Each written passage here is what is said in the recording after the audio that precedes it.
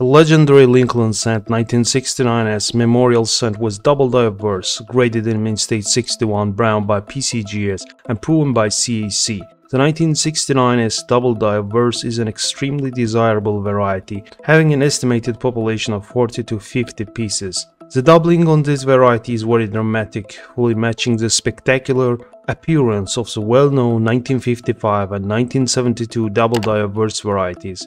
But in the case of 1969S, perhaps 100 times rarer. A beautiful and impressively preserved example of this iconic 20th century rarity. The surfaces are fully original and swathed in a dominant copper-brown patina. Subtle powder blue, lilac, and pale gold undertones are also present to reward a more persistent hue. The strike is sharp and both sides are uncommonly smooth for the assigned numeric grade.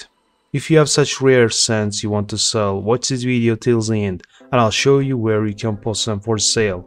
So these rare pieces ended up selling for $21,600 at Stack's Power's auction. This is spectacularly toned 1957D Washington Quarter in MS68 condition.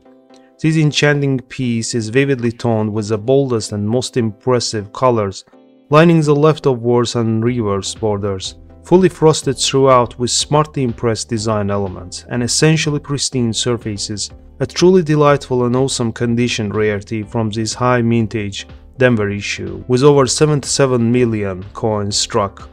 It fetched a sum of $11,400 at Stack's Power's auction. Here is 1969D Kennedy Elf dollar in MS67 condition with star designation assigned by NGC. Satiny mint luster eliminates the fully struck devices and only a few microscopic ticks are seen beneath the loop. Amber, yellow gold, sea green, blue and violet toning forms concentric circles on each side, earning the NGC star designation. Sold for $15,600 at Heritage Auctions. This is 1985D Lincoln Cent in MS69 red condition. A grade of MS69 is considered exceptionally high as it represents a coin with a very few imperfections.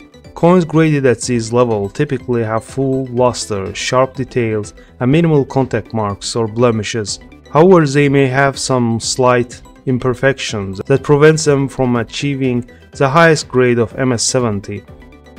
The red designation in MS69 red signifies that the coin has retained its original red coloration, characteristic of newly minted Lincoln cents. As copper-based coins age, they tend to develop a brownish or reddish-brown patina. Therefore, the coins that maintain their original red color are more desirable among collectors. This superb gem ended up selling for $3,375, with buyer's fee at Great Collections auction. This is 1965 Washington Quarter struck on a silver quarter planchet, graded as EF45 by PCGS. EF stands for extremely fine.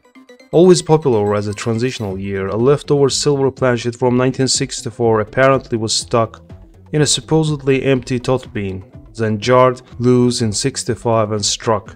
Moderate circulation traces are evident over the high points and there are no detracting marks. A rare and very desirable off-metal error coin. It was sold for $7,500 at Stack's Power's auction. And here is 1954S Jefferson nickel in MS65 condition with full steps. The 1954S Jefferson nickel is extremely difficult to find with full steps characteristics. According to Jaime Hernandez from PCGS, more than likely, examples displaying full steps characteristics were some of the first coins struck for this issue. This very scarce gem ended up selling for $4,862.25 with buyer's fee at Great Collections auction. Thanks for watching guys, keep following us on YouTube and don't forget to hit the like button. See you later.